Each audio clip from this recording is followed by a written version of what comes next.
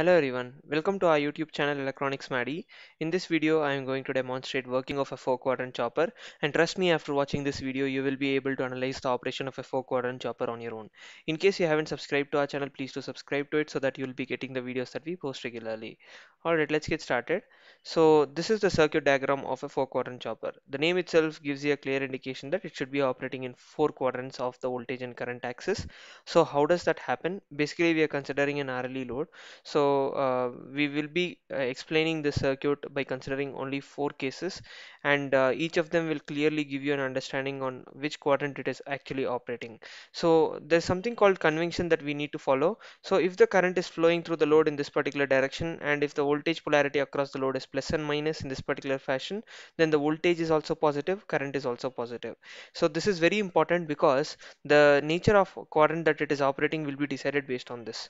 So let's get started. Let us assume when the each of these cases should be analyzed. So at the first place, when switches CH1 and CH4 are turned on, how does the circuit look like? It looks something like this. So CH1 is triggered, CH4 is triggered, current starts flowing from the DC supply in this particular direction, in this particular direction, in this particular direction, and the inductor that is there in the RLE load starts charging with a polarity plus and minus. I am emphasizing on the inductor because it plays a very important role while charging and discharging. However, E will also be considered based on the requirement. While explaining, I'll show that. So basically the output polarity will be V out in this case, and current flows through this path, current flows through this path, and returns in this particular fashion. So what does this convey? Current flows in the same direction as it was according to our convention through the load, and the voltage polarity is also plus and minus in this particular fashion. So that means it is operating in the first quadrant because voltage is also positive, current is also positive.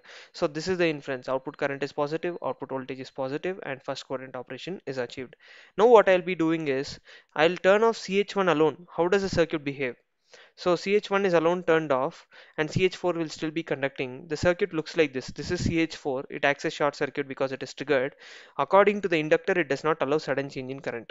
So previously it has charged it plus and minus. Now it will reverse its polarity such that it ensures that the same direction of flow of current will be there. And that is also according to the property of Lenz's law. So it flows in the same direction in this particular fashion, in this particular fashion, in this particular fashion. And since minus is directly connected to the cathode terminals of diode D2, diode will be forward biased and acts as short circuit, so current will be flowing through this particular direction. So as a result, so if you carefully observe, the current is still positive, it is flowing the same direction as it is according to our convention, but the voltage is zero over here because this is basically short circuit, isn't it? No other elements are there. So if you take a multimeter and measure between these 2 points, the output voltage will be zero because it is a short circuit. So the inference is output current is positive, output voltage is zero, so this corresponds to first quadrant operation. So zero does not signify anything, so we will be considering respective to that quadrant that it is supposed to operate. So case 2, what will happen when I am turning on CH2 alone? So when CH2 is triggered, so it requires supply, isn't it? Now the RLE load that is there will act as a supply for turning on CH2. If you're directly connecting the supply DC voltage source according to the circuit diagram, it comes through CH1, isn't it? So there is no direct contact of CH2 with the DC supply. So that is why EMF, that is the battery that is used, will basically act as supply in order to trigger CH2. So I am triggering CH2 through gate pulses, but it also requires anode and cathode voltage. How is it provided? It is provided through EMF. So that is why E plays a very important role in these type of circuits. So consequently, what happens? The inductor had previously discharged it. Now again it will start charging with a polarity plus and minus.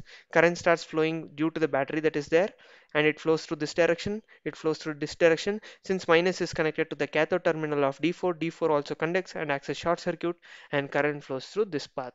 So what is that we are trying to infer? With respect to load, if you see, this is the load, isn't it? So the current is flowing in the opposite direction, and that means that the current is negative and the output voltage is zero. So this basically corresponds to second quadrant operation. So as I told, previously output voltage was zero, but I told it was first quadrant. Here also output voltage is zero, but I'm telling it as second quadrant.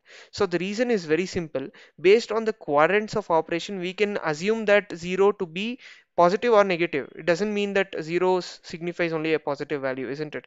So based on that, we can conclude that. So how am I trying to say? Because let us look into the next case which is continued, and that will give you a clear picture. switch CH2 is turned off. How does the circuit look now? So the energy that was previously stored in the inductor will reverse its polarity plus and minus. Previously it was minus and plus. It will reverse its polarity because currents still flow in the same direction as it was originally flowing. And as a result, D1 is forward biased because plus is directly connected to D1, and it flows through this path, and it flows through this path, and it flows through this path, and minus is connected to D4, and it flows through this path. So D4 was forward biased because of the EMF that is there. And what is that we can conclude from here? So if you carefully observe, V out is basically, at this point, if you're taking the voltage, it is basically the battery that has the voltage, and the sum of battery as well as the energy that is stored in the inductor previously. So that will be the total energy across the output. So that is the output voltage. V out is equal to E plus L into di by dt. So that is basically positive value. That is what I'm trying to say. And output current is negative because it is flowing in the opposite direction. Output voltage is positive, hence we will be saying it is operating in second quadrant. So that is where I told when the output voltage was 0, it corresponds to second quadrant, because we are trying to analyze the operation as when it will operate in the second quadrant. So I hope this concept is clear. Now what will happen when switch CH2 and CH3 are turned on? So this is our case 3. So the DC supply will act as an energy source for CH2 and CH3, and current starts flowing through this path. Through this path, it acts as short circuit, so it flows through this path, it flows through this path. Inductor that is there in the load will start charging with a polarity plus and minus. It flows through this path, it flows through this path, and returns to the DC source. So what does this mean? The output current is negative, the output voltage is also negative, that is minus and plus, isn't it? So output current is negative, output voltage is negative, so when both the values are negative, it corresponds to third quadrant operation, isn't it? So once this concept is clear, case 3, now I am going to continue this. So I'll turn off only CH3. How does the circuit behave when that is happening? So this is CH2. So the energy that was stored in the inductor will basically act as energy source. So it basically reverses its polarity, ensures that the current still flows in the same direction. It flows through this path, it flows through this path, and it flows through this path.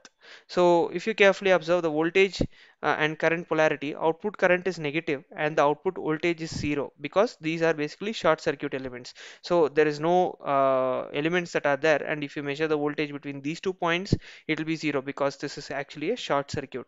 So third quadrant operation is ensured. So I hope you're getting the clarity. So the if you understand the behavior of an inductor, the entire circuit will be very easy to analyze, isn't it? Now let us consider our fourth case, which is the final one. I'll only turn on CH4. So what happens in that case? And I'm also considering one important thing. I'm reversing the battery polarity. So this is very important, because CH4 should be turned on, isn't it? This is CH4 switch that is used.